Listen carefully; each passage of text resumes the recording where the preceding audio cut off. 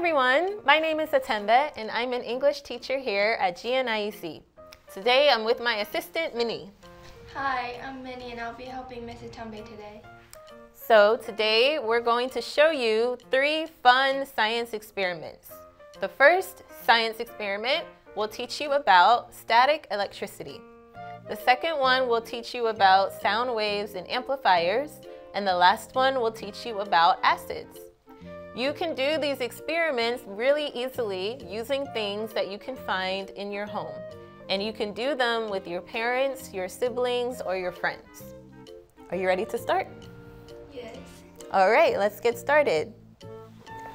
The first experiment is about static electricity. Do you know what static electricity is? No, what is it? Well, static means it doesn't move. So static electricity means electricity that does not move. For this experiment, you'll need balloons, empty soda cans, and some tissue. Step 1, take your can and lay it down on its side. Next, take your balloon and you can rub it against your hair or your clothes or any kind of cloth. So we're going to use our scarves. Rub the balloon against the material. Now, Minnie,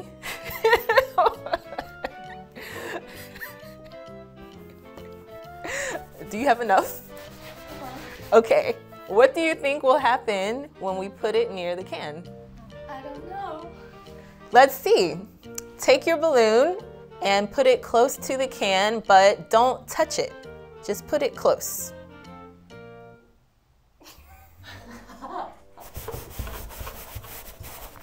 Okay, ready?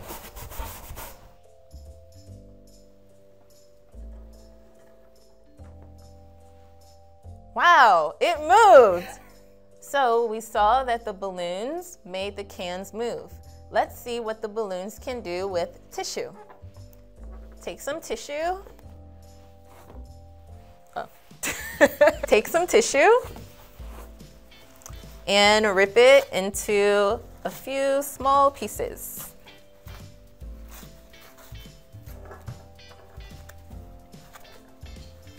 Now take your balloon and rub it again.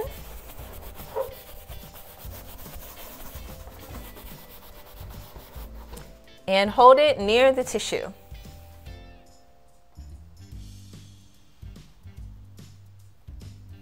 Wow! What do you see, Minnie? The tissue is floating. That's right. The tissue is attracted to the balloon.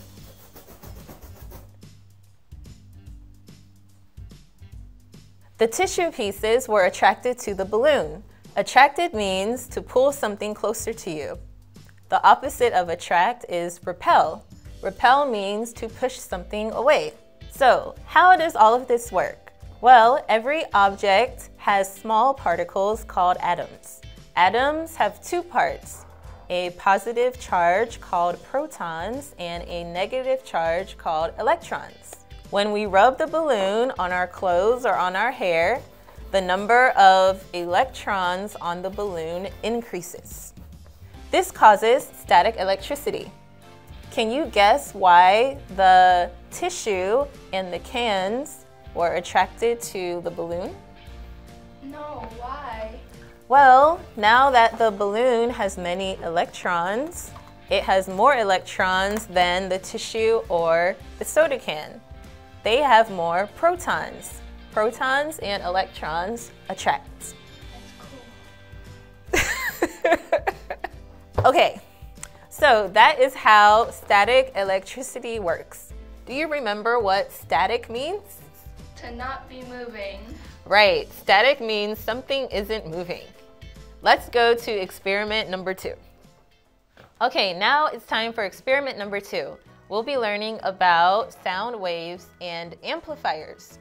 This experiment, you'll need some plastic cups, some yarn or string, some paper clips, napkins or paper towels, water, and thumbtacks. First, take your cup and take your thumbtack or nail. This is very sharp, so please ask your parents to help you. With the thumbtack, poke a hole into the cup.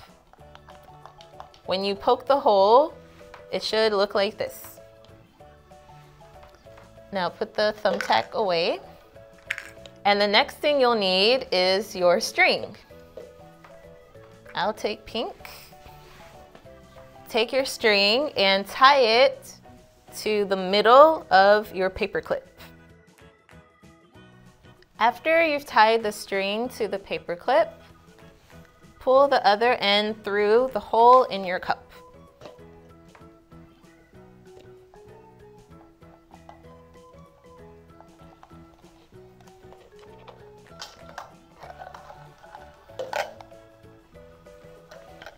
Now your cup should look like this.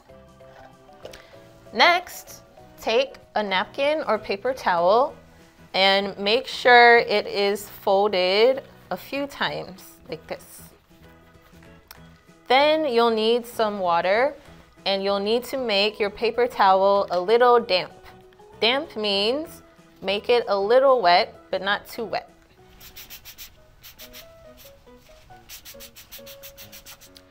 Now we will use the paper towel to pull on the string. Minnie, what do you think will happen when we pull on the string with the damp paper towel? I don't know. What? Let's find out.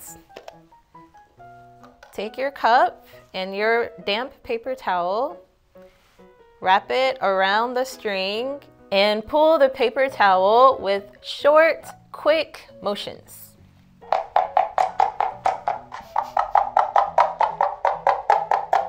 What do you think will happen if we don't use the paper towel and just use our fingers?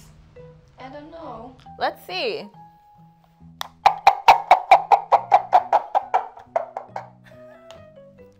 It gets louder.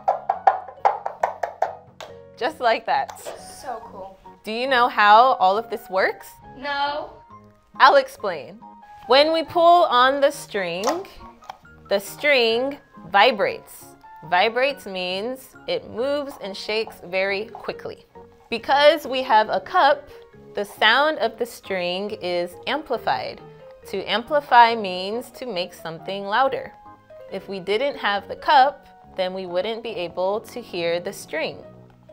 Let's try it.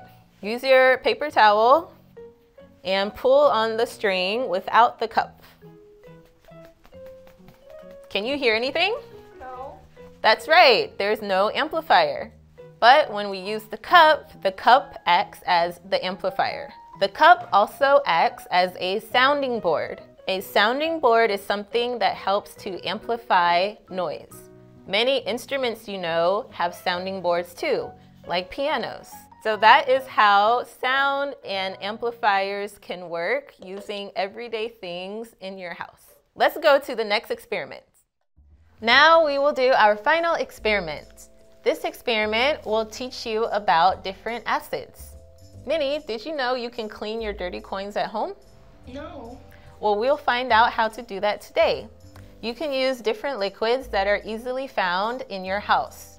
The first liquid you'll need is vinegar, hand sanitizer, detergent, toothpaste, soda, and some water. For this experiment, you'll also need a little bit of salt, and finally, your old or dirty coins. So to start, pour all of the liquids in the cups and mix them with a little bit of water. For the vinegar, you'll want to add the salt as well. Before we start this experiment, make sure to put on your safety gloves because we'll be dealing with a few acids today. Minnie, which one do you think will clean the coins the best? The soda. The soda? I think it might be the hand sanitizer. Let's find out. Pour each ingredient into the cup and add some water. For the vinegar, you'll want to add the salt. All of it? Yes, everything.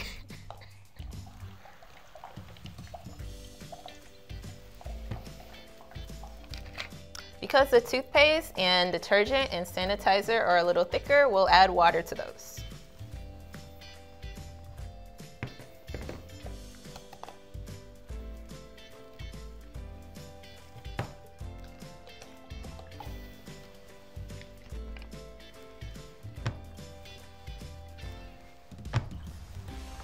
Is that enough? Sure. And I'll add this to the detergent. Now let's stir the liquids together.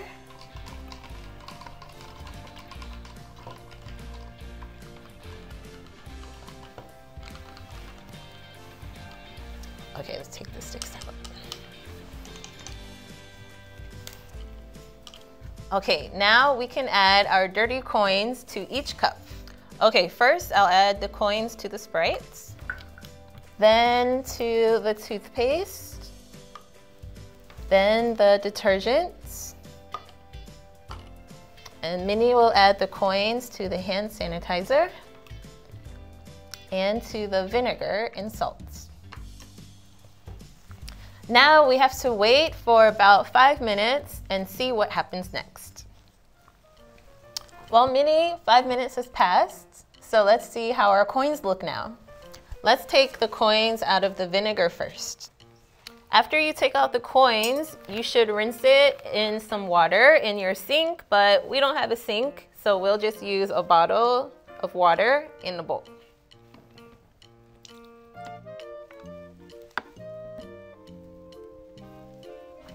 It's so clean. Maybe it'll be the cleanest one, maybe it won't. Let's keep looking at the others. Let's take the coin out of the hand sanitizer.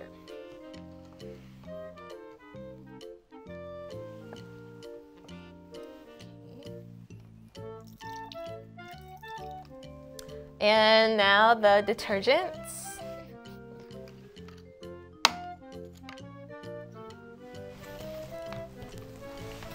Okay, we'll wash it.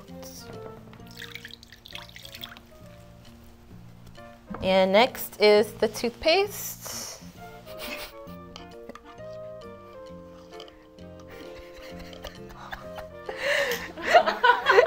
Does your toothpaste penny look like this?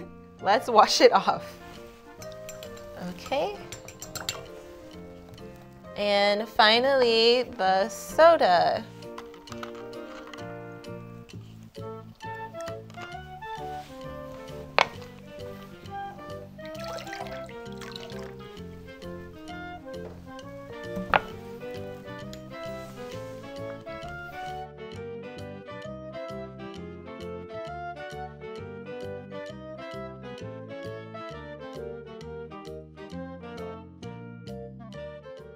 Okay, we have tried out all of the liquids and we have tried to clean all of the coins.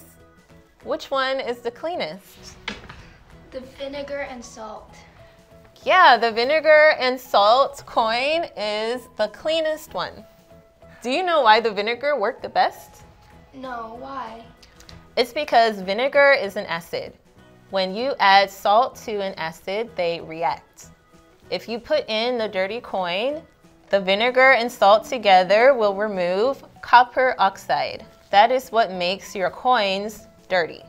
So as you can see, using a liquid with vinegar in it and adding a little bit of salt can help to easily clean your dirty coins at home. Today we did 3 great science experiments that you can do at home with your family or with your friends. The first experiment we did today showed us about static electricity. Do you remember what static means? It means to not move. Yes, good memory. Static means it doesn't move. The second experiment we did was about sound waves and amplifiers. Do you remember what amplifiers are? They make noise bigger and louder. Yes, anything that can make a noise bigger and louder. In our final experiment, we learned about acids, and we saw that when you mix an acid with salt, it can help clean the dirt off of your coins. Do you remember what the dirt on coins are called? They're called copper oxide. Yeah, they're called copper oxide. These are all fun experiments you can do at home, and I hope you enjoy doing them together with your family and friends. Which one was your favorite? When you finish doing them, take a picture or even a video and share it with us on our Instagram, and you can hashtag GNIEC or GNIEC FUNglish. If you enjoyed the video, then like and subscribe to our channel because we will have more activities for you in the future. Thank you for joining us. We'll see you next time. Bye.